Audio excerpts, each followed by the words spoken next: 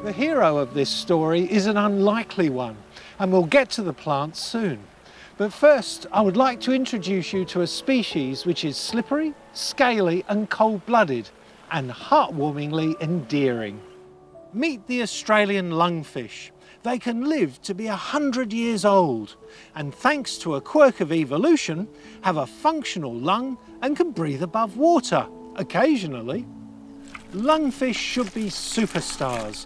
They should be on our coat of arms because they have some major claims to fame. They are the world's oldest living vertebrate. They were here in Australia before the dinosaurs, 380 million years ago, and they can grow to be huge.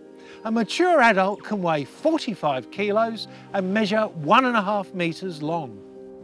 This spot on the Brisbane River is lungfish habitat. I'm meeting with a fisheries scientist who's been studying this prehistoric marvel for over a decade.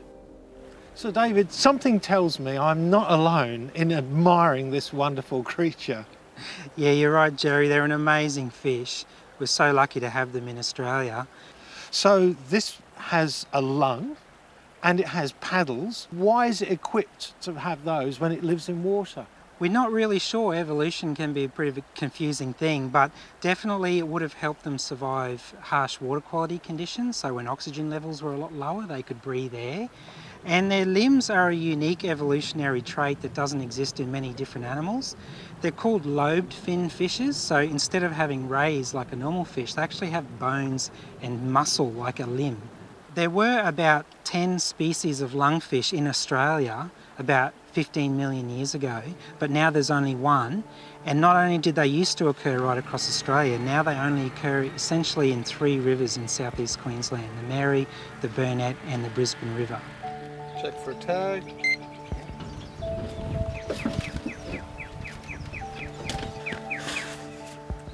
They may live to an old age, but David's research has been showing that it's an ageing population and very few young are surviving. Like most living things, lungfish depend on plants for their survival. So David, what makes this spot perfect lungfish habitat? It's all about these submerged aquatic plants that we can see in the river here. This is Vallisneria or eelgrass, and that is the preferred breeding habitat for lungfish. Essentially, they will lay their eggs in amongst those strands where they're protected from the flow, and they'll sit there for a good month and incubate until they hatch. So this is a nursery area we're standing in? Sure is, yeah. So their eggs need something to attach to? Yeah, that's right. That's the key thing for the eggs to survive well, is to have nice oxygenated water and some protection from things that might like to eat them amongst those leaves. Without eelgrass in the rivers, the chances of survival of eggs is so slim, and when there's no eelgrass, we don't see juvenile lungfish. We think that what happens is basically there's just 1 or 2 lucky survivors within this eelgrass that survive through to adulthood, and that's enough to keep the population going. And if we lose this eelgrass, those 1 or 2 key survivors may not get through, and we'll start to see numbers decline. While this section of the river is looking healthy, in other areas the necessary eelgrass is getting harder and harder to find. The Brisbane River is subject to large natural flood events which tear out the grass and scour the river of vegetation. Normally, the population would gradually recover as seeds and bits of grass get carried back in creeks and waterways. But the river is now dammed upstream, so the natural revegetation is taking a lot longer. In an attempt to boost the dwindling eelgrass population, David and his team began an aquatic regeneration project. They've been working in tandem with Mark, who's been managing revegetation projects for decades. An aquatic re-veg project must be very different to one on the land. Oh, it's totally different. Yeah, I haven't done anything like this before. So I've done a million, revegetation projects on the land, but having to troubleshoot how we get these plants into the bed of the river and look after them. It's quite a challenge. On the plus side, I've got to say, here in Queensland, we don't have to water the things after we plant them. So that's a big deal, yeah. What are the steps to produce what is essentially like turf? What we do, we get these squares of jute mat. So it's a natural fibre, you know, like you'd find in a hanging basket. And we get the crowns from existing plants and we plant them into this jute, and we get a bit of sand in there in the mix so it's got some stuff to root into. Something we could sort of get hold of and put in the riverbed and, you know, secure in there. Imagine trying to put these little runners individually into the running water. To see how these are planted, I think we'll first have to get a bit wet. All right, so what we're going to do, Jerry, is we're just going to scrape a bit of a hole in the riverbed here. So I'm just going to shift a bit of that rocks and sand out of the way.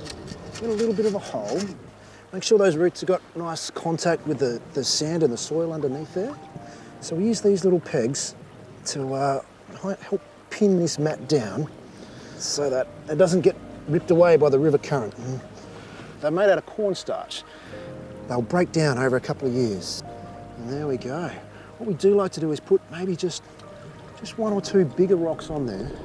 Really weighing it down. Really weighing it down. We don't want it to go anywhere. We need those roots right in there, doing their thing. As they grow and reproduce, those runners they'll break off and they'll drift downstream. So they recolonise these bits of the river that haven't got this grass in it anymore. So far, so good. The plants are going really well. So we planted some tiles, Jerry, in part of the river, and we noticed that a lot of the plants were getting eaten overnight. And what we discovered was large adult lungfish were coming in and grazing on our freshly planted grass. So they use Vallisneria for pretty much everything. And it makes sense because within the Vallisneria is also a whole ecosystem of food of snails and shrimps and clams, and that's really what the adults like to eat. Fantastic. I'm looking at this plant from totally different eyes now as a result of what you've been saying. Without the eelgrass, there would be no lungfish. Yeah, that's right. It's very, very special that we're custodians of this unique fish in southeast Queensland.